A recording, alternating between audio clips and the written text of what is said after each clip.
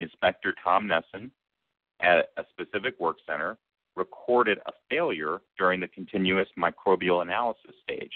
So we failed some sort of a swab test that occurs. If I want to pull up the record of the actual signed document that was electronically signed by Tom Nesson, I can click that document, and you can see we've time-stamped electronically the name, the date, the time, a signature note, and where it failed.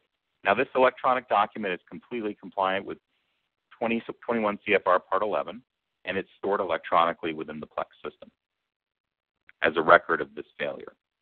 So from this failure, I now can go back and do a little more interrogation work, pull up the traceability tree, and I can see this ingredient was instrumental in the production of not only the one that I sent to Meyer, but it was also involved in the production of another product that maybe went to another customer. So I've got a quarantine issue going on here right now.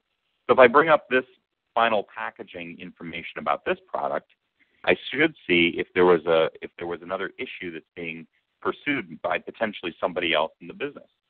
So I'm looking at this inventory container. It currently looks like it's still within the four walls of the building, but there is a problem control record associated with it now. And it's a contamination issue that we're pursuing related to this lot number.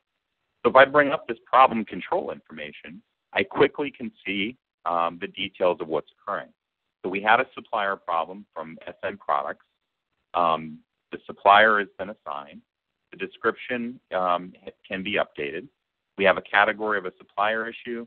It's in the baked goods plant. It's a defect, a contamination defect. And we can actually upload images of the issue as we track them through the system. So this acts as kind of like my filing cabinet for all